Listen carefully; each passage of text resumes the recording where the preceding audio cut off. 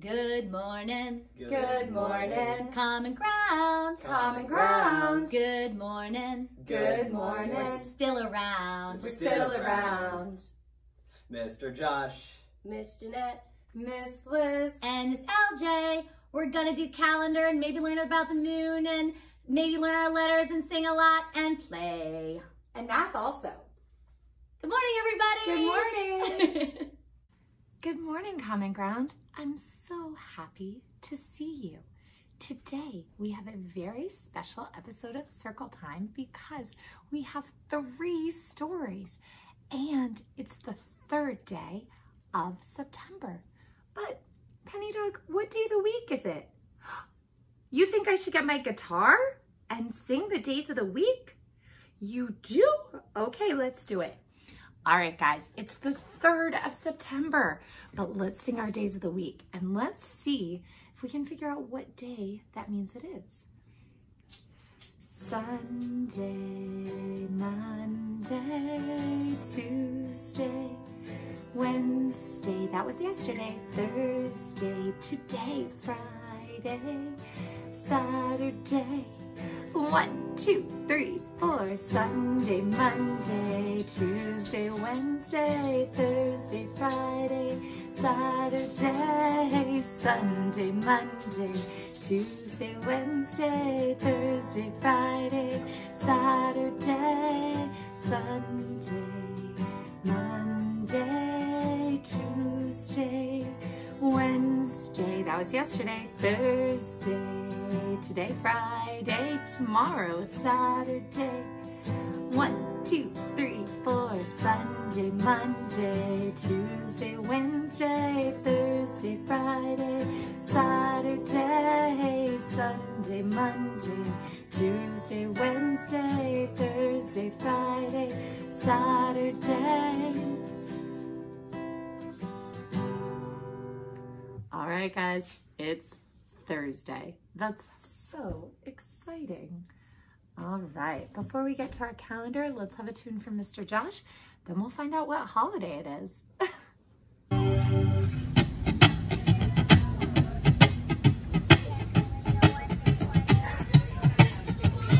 I see what's happening here. You face to face with greatness and it's strange. Don't even know how you feel. It's adorable, but it's nice to see that humans never change. Open your eyes, let's begin. Yes, it's really neat. Now we reel it in. I know it's a lot, the hair, the bod. But when you're staring at a demigod, what can I say except you're welcome? For the tides, the sun, the sky. No need to pray, it's okay. You're welcome. I'm just an ordinary little guy. Hey, what has two thumbs and pulled up the sky? And you know I look high in the sky. When the nights got cool, you still fire down below. You looking at him, yo? Also, I lasso the sun. Spend 2 days and bring me fun. Also, I harness the breeze. Welcome till you take your tree. What can I say except you're welcome? Here I look from the sea. No need to pray, it's okay. You're welcome. I guess it's just the way it can be. You're welcome. You're welcome. And thank you. Craig. I'm so glad that Mr. Josh sang that song to us. It was awesome. Well, let's get our calendar and find out what holiday it is today. You guys, it's National Skyscraper Day. That's so exciting. Do you know what a skyscraper is? It's a super tall building. We don't have any skyscrapers in Reston, but there are skyscrapers in places like New York City and Chicago and other big cities. There are none in DC though. There are some pretty tall buildings in Tyson's. All right, guys. Well, today is Thursday, September 3rd. 1, 2, 3. And there's our little smiley guy. And that means that there's just one more day to the week and then it's the weekend. How fun is that? Well, September 3rd, I did say Thursday, right? It is Thursday, not Tuesday. It's Thursday. All right. So I promised 1, 2, 3 stories. So here's our first story, a Pete the Cat story from Miss Jeanette. Good morning, dear. Pete the cat, Robo, Pete. What a great sunny morning. Pete can't wait to play baseball with his friends. Do you want to play catch? Pete asks Larry. I can't, says Larry. I'm going to the library. Do you want to play catch? Pete asks Callie. I was about to go for a bike ride. Maybe later, says Callie. Do you want to play catch? Pete asks John. I can't right now, says John. I have to paint the fence. All of Pete's friends are busy doing other things. What about Bob? We'll see. Pete wishes his friends will do what he wants to do. It's no fun playing catch all by himself. If only I knew another meaning, he thinks. Just like that, Pete gets a great idea. Pete builds a robot. He programs it to be just like him.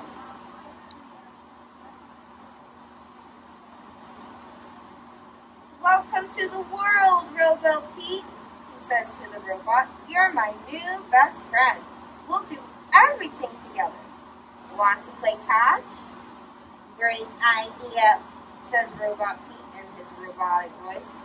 Pete and Robot Pete play catch. Wow, says Pete, running after the ball. You sure can throw far. Robo Pete throws farther and farther until Pete needs to catch his breath. Time out, says Pete. I'm tired. Let's play something else. I want to play whatever you want to play, Robo Pete says proudly. How about we play hide and seek, says Pete. That will be fun, says Robo Pete. Pete finds the best hiding place ever. He's sure Robo Pete will never find him. 10, 9, 8, 7, 6, 5, 4, 3, 2, 1, shouts Robo Pete. Ready or not, here I come. Gotcha, shouts Robo Pete, tagging Pete. How did you find me? Asks Pete. With my homing device, says Robo Pete. You gave it to me. I can find anyone, anywhere. Oh, yeah, says Pete, a little disappointed. It's no fun playing hide and seek with someone who doesn't even have to try to find you. Okay, enough hide and seek. Let's play some guitar. Pete teaches Robo Pete how to play a song he made up. You have to feel the music, Pete explains. Okay, the louder I play, the more I feel it, he shouts over the noise. Pete tries to stop Robo Pete, but Robo Pete can't hear him. Robo Pete plays on and on. Pete goes outside to ride his skateboard. Robo Pete follows him. That looks fun, says Robo Pete as his feet transform into a motorized skateboard and a jetpack comes out of his back. Thanks for the super speedy wheels, he shouts as he takes off down the path. Wait, calls Pete. Pete chases after Robo Pete. He has no idea where Robo Pete is going until crash! Robo Pete slams into the sandbox at the playground. Are you okay? He asks the robot. I am a robot. I am indestructible, says Robo Pete. What is the string points? It's a playground, says Pete. My friends are here, says Pete. Callie, Larry, John, this is Robo Pete. I made him myself. Cool, says Larry. We're going to help John finish painting, says Callie, and then we're going on a bike ride. I want to go on that thing, interrupts Robo Pete. Thing? Asks Pete as Robo Pete zooms up the slide. Robo Pete, I want to help my friends paint the fence. Paint the fence? That sounds great, Robo Pete says. I am programmed to paint faster than anyone. Pete and his friends try to help, but Robo Pete paints too fast.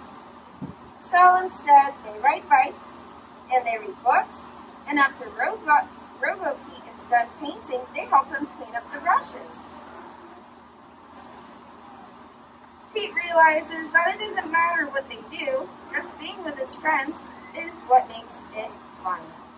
The end. That was silly.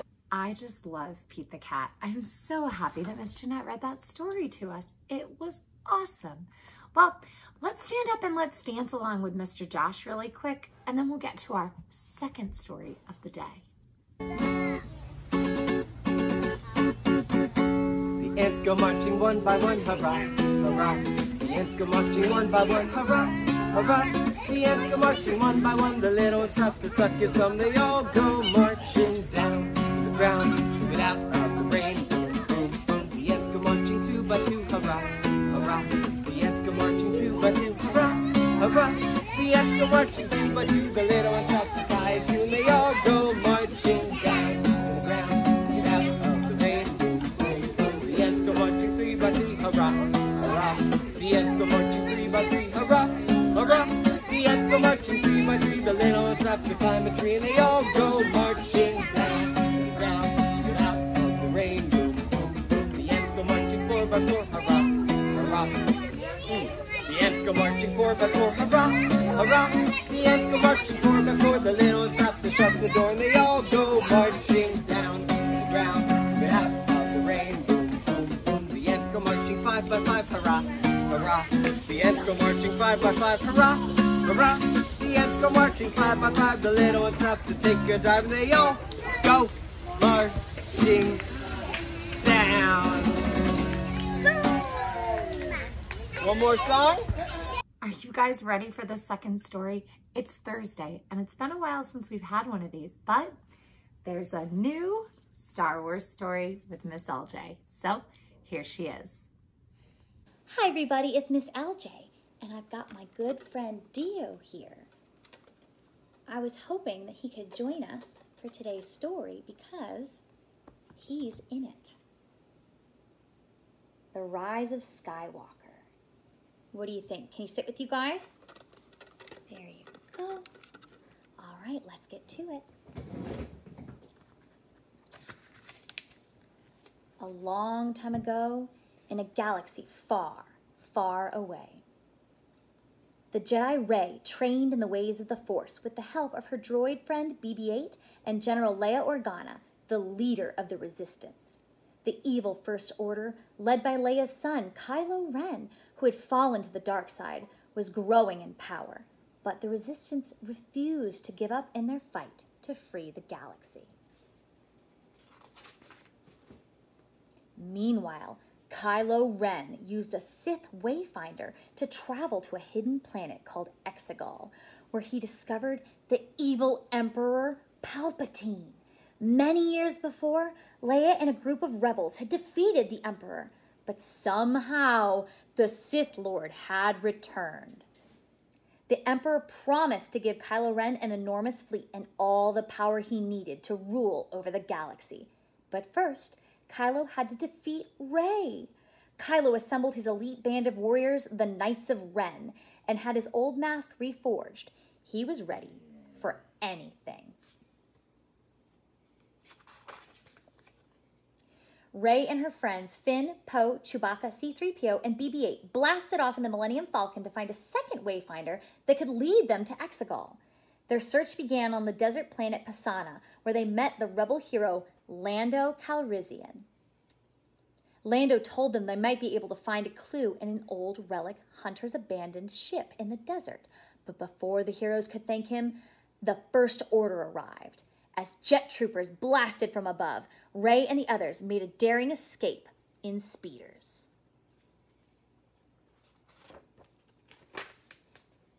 Rey and her friends ended up in the sinking sands that pulled them down into a dark tunnel. There they discovered the old relic hunter's speeder and a dagger with the location of a wayfinder, carved it in Sith markings. C-3PO could read the message, but his programming wouldn't let him say it out loud. Suddenly, the heroes ran into a giant, scary snake creature. Rey saw that the creature was hurt and used the Force to heal it. The friends managed to escape from the tunnel, only to be spotted by Kylo and the Knights of Ren. Rey used her lightsaber to take down Kylo's TIE fighter, then used the Force to pull a First Order transport back to the ground. Kylo pulled at the transport through the Force, too. Suddenly, lightning launched from Rey's hands, and the transport exploded. Rey was terrified by her own power. Boom! Who have we seen use Force lightning before? That's right, Emperor Palpatine. So that must be pretty scary for Rey to see the dark side coming out of her. Before they left Pisana, the friends were helped in their mission by a little droid named Dio. The heroes flew to the snowy planet of Kijimi, where Poe's old friend Zori Bliss led them to a droid smith named Bobo Freak. The small alien fixed C-3PO so he could tell them the location of the Wayfinder inscribed on the dagger. The Wayfinder was hidden on the ocean moon of Kef Bir, in the wreckage of the Emperor's old Death Star, a superweapon that had been destroyed by the rebels long before. There, Rey and the others met Janna, who had once been a stormtrooper, just like Finn. She warned them that the ocean was too dangerous to cross to get to the wreckage. Rey knew they didn't have any time to lose, so she snuck off and sailed across the dangerous waves herself. Rey soon found the Wayfinder in the Death Star wreckage, but Kylo Ren was waiting for her. He tempted her to join the dark side. He told Rey the evil Emperor was her grandfather. No, Rey cried. She ignited her lightsaber and battled Kylo as the ocean waves crashed around them. From across the galaxy, Leia used all of her strength to call out to her son through the Force, using the name she had given him, Ben. As Leia became one with the Force, Kylo was distracted and Rey knocked him to the ground.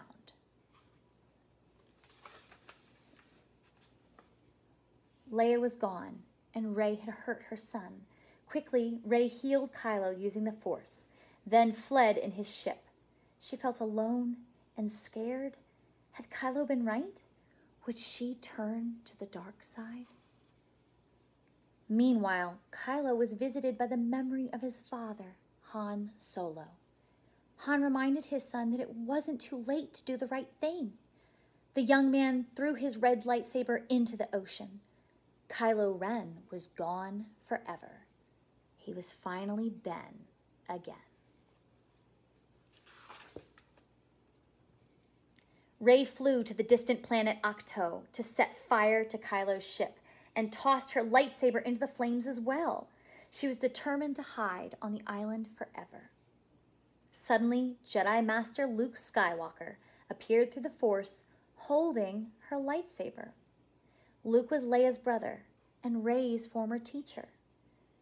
Confronting fear is the destiny of a Jedi, Luke said, presenting her with a second lightsaber, Leia's. Luke's words made Rey realize that she had to face the Emperor. She grabbed Kylo's Wayfinder from the burning tie, but the ship was destroyed. How could she leave Ahch-To? Suddenly, Luke used the Force to raise his old X-Wing fighter from the bottom of the ocean.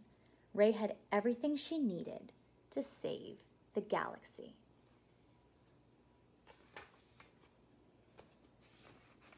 Using the Wayfinder, Ray flew to Exegol. She shared the coordinates with the Resistance so they could attack the Emperor's massive fleet of Sith Star Destroyers. Finn and Janna, riding creatures called Orbaks, attacked the main ship's navigational tower that was directing the Sith fleet. The heroes fought bravely, but they were outnumbered and were almost defeated.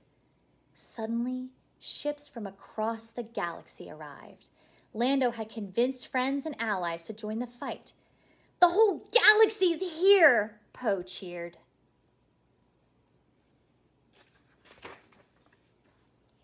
As the battle raged above, Rey confronted the evil Emperor, her grandfather. He urged her to join the dark side, but Rey would not give in to fear and hate. She was a Jedi, and she was not alone. Ben had arrived to help her. Rey sent Luke's lightsaber to him through the Force so Ben could defeat the Knights of Ren. Together, Ben and Rey stood against the Emperor, but that was exactly what the Sith Lord had wanted.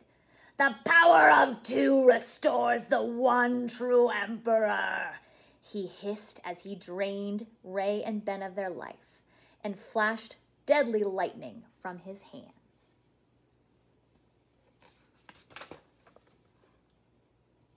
The Emperor was strong, but Rey would not give up. She called upon all the Jedi of the past for help through the Force. Then she deflected the Emperor's lightning back into the Sith Lord with Luke's and Leia's lightsabers, defeating him once and for all. Rey had used all of her strength to defeat the Emperor, so Ben passed the last of his life force to her, saving her as she had saved him back on the Death Star. Finally at peace, Ben became one with the Force. With the Emperor and his terrifying fleet destroyed, the galaxy was free once more. Rey traveled to Tatooine to honor her Jedi teachers Luke and Leia. They had given her all the strength and guidance she needed. Rey knew that no matter what the future held, she wouldn't face it alone. The end. Well, not really. You see, as long as there's hope and as long as you're brave, it's never really the end. And sometimes you're afraid, and that's okay. And sometimes you're mad and maybe not your best, and that's okay too. Keep telling your story, keep trying, and someday you'll find that you'll be in one of the best stories too. Have a wonderful day, you guys, and may the Force be with you. Baby Yoda, did you love that Star Wars story? You did? Baby Yoda loved it. I hope you guys liked it too. Up next, we have a song from Mr. Josh, and then we'll listen to story number 3.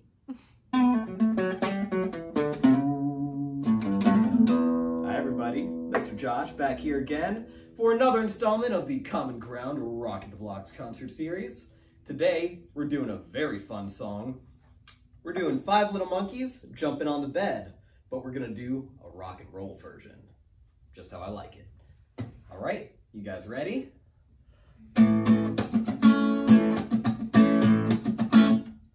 5 little monkeys jumping on the bed. One fell off and bumped his head. Mom called the doctor and the doctor said, no more monkeys jumping on the bed. 4 little monkeys jumping on the bed.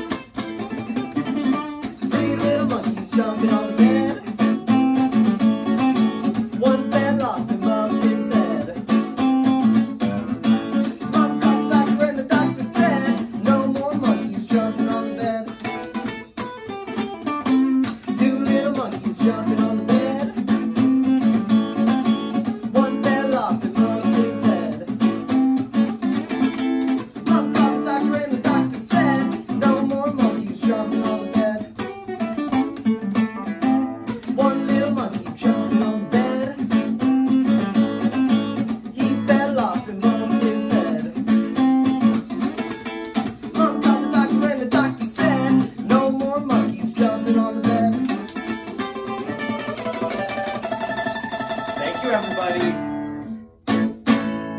See you next time. I hope you guys loved that song. Well, now it's time for story number 3. And this one I'm reading, and it was it's the sequel to one of my favorite books from when I was a little girl. All right, so here is Miss Nelson Has a Field Day. Miss Nelson Has a Field Day. I'm so excited to read this to you because when I was a little girl, I loved the books about Miss Nelson. For some weeks now, gloom had blanketed the Horace B. Smedley School. No one laughed or threw spitballs. No one even smiled. Miss Nelson was worried. Everyone was down in the dumps. Hamburgers again today. Even the cafeteria ladies had lost their sparkle. Mr. Blandsworth was so depressed he hid under his desk. It's the worst team in the whole state, he said.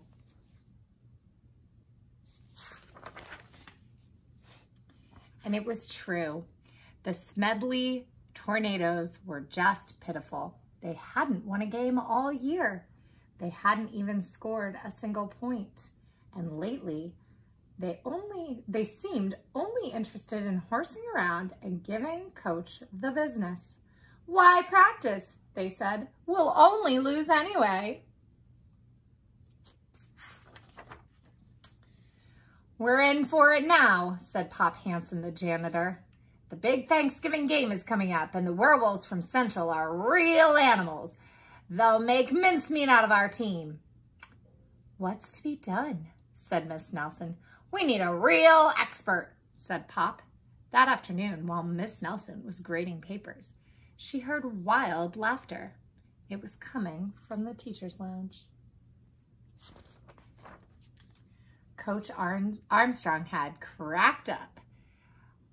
I'll make us a fresh pot of coffee, said Miss Nelson.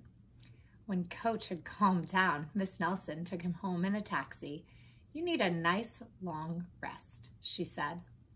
The next day, it was announced over the PA that Coach Armstrong would be out for a long time with the measles. Who will take his place?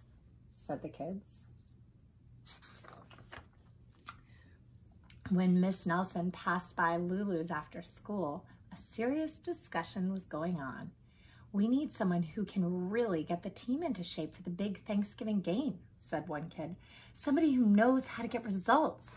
It's too bad Miss Viola Swamp isn't around, said another. Who? Said a kid who was new to town.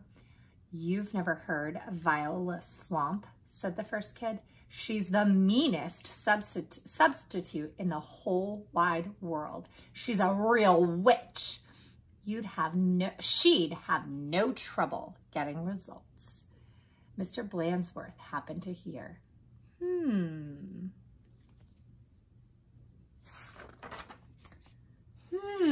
Said Miss Nelson, and she wasted no time getting home. After rummaging around in her closet, she found what she was looking for, an ugly black sweatsuit. Then she made an important phone call. I'll be right there, said the voice at the other end. The next day, Mr. Blandsworth announced there would be football practice as usual. Whoever it is, said the guys, let's really give him the business. The doors to Coach's office flew open and out stepped a lady in an ugly black dress. My name is Viola Swamp, said the lady, and I'm here to get results. It's Blacksworth, called the guys, and they laughed him off the field. Oh, rats, said Blandsworth. How could they tell? Just then, the guys heard the sound of squeaky tennis shoes. I am Coach Swamp, said a lady in the black sweatsuit. Holy smoke, cried the team. The Swamp! The team's fullback tried to pussyfoot away. Not so fast, Mr. Smarty, said Coach Swamp. Wow, said one of the guys. Did you see that tackle? Coach Swamp was a real expert. She put the team to work right away. The guys had never done so many leg raises. More, said Coach Swamp. They had never run so fast. Faster, yelled Coach Swamp. This is murder, said the guys. Pipe down, said Coach Swamp. In only a matter of days, the Smedley Tornadoes were looking better. Coach Swamp really gave them the business. Mr. Blandsworth was a little puzzled. However, who is that Miss Swamp? He said. Maybe Miss Nelson knows. I'll go ask. Miss Nelson was busy grading papers when Blandsworth looked in. I don't want to disturb her, said Blandsworth. She probably doesn't know anyway. Down on the field, Coach Swamp was having a little talk with the team.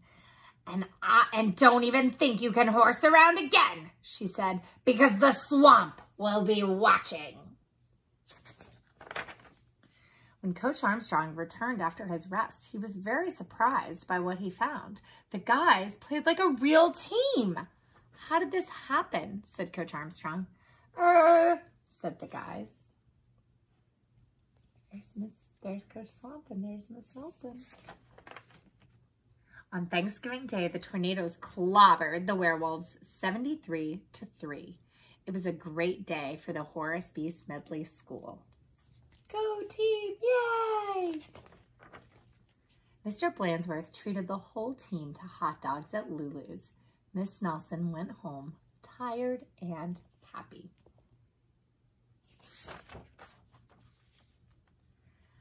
Sometimes you have to get tough, she told her sister Barbara. And by the way, thanks for filling in for me. Anytime, said Barbara, anytime. So I think Miss Nelson was Coach Swamp and she got her sister Barbara to be her. How funny was that? Maybe we can find Miss Nelson is Missing, which is the first book where Miss Nelson pretends to be Miss Swamp. Or maybe it's her sister. I can't remember. Maybe we should read it. I hope you guys liked this book. I sure did. And remember, when teachers ask you to do something or coaches ask you to do something, you should listen because your team and your class, they need you to be a good listener and a good pay good attention. Did you guys like that story? Well, makes me want to go outside, so let's check the weather. What's the weather like today? Can we go outside and play? All right, guys, let's take a peek out of our window. It looks cloudy this morning, and like maybe some thunderstorms are gonna roll in the afternoon. But remember, can we go outside if it's a little cloudy? Absolutely. Fresh air is great for us, no matter what the weather, as long as it's safe to be outside. The only times that it's not safe is when it's thunder and lightning, or when it's super, super, super windy. You don't want to be outside then either. But otherwise, as long as you have the right clothes on, then it's totally great to be outside. That means when it's super hot, we want to wear clothes that keep us cool, like tank tops and shorts and sunscreen and hats. And when it's cold out, we want to wear coats and hats and mittens and boots. And when it's rainy, we want rain boots and umbrellas. And if it's really hot, we can skip the raincoat. But if it's cold, we want a raincoat to protect us from the water, right? All right, guys, let's have another tune from Mr. Josh, and I'll be right back.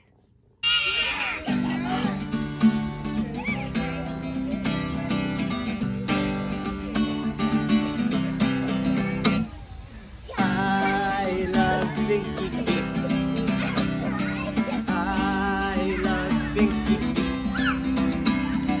There's one thing that I love to eat, and that thing is Stinky Pete. One day I was walking down the street, and I saw some Stinky Pete. And I thought it would be so sweet if I could eat those Stinky Pete. Stinky feet. Stinky feet. Stinky feet. Stinky feet. I hope you guys loved that song. We've got one more song, but that's it for Circle Time today. I hope you guys loved your 3 stories on Thursday, September 3rd, 3 and 3. Have a great day, and we will see you tomorrow. Bye.